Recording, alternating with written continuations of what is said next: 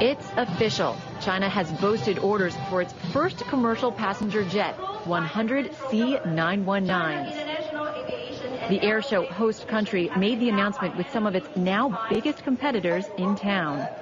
The C919, from my perspective, it will be a very capable aircraft. I mean, the Chinese have the capability to put a man in space, and anyone that can put a man in space can build an airplane. China's state-backed manufacturer COMAC predicts more than double the number of passenger jets in less than 20 years.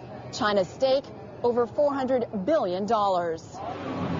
Single-aisle jets are forecast to make up over 70% of the market here in China. COMAC expects to deliver 2,000 C919s over the next 20 years, making its mark in a zone otherwise dominated by Boeing and Airbus. It's not just a question of producing an aircraft and delivering it on time. It's also then a question of building up production. With orders now officially in for its first homegrown jetliner, China has placed its bet in the battle for the skies. We've seen with our own operations that ramping up production can be a big challenge.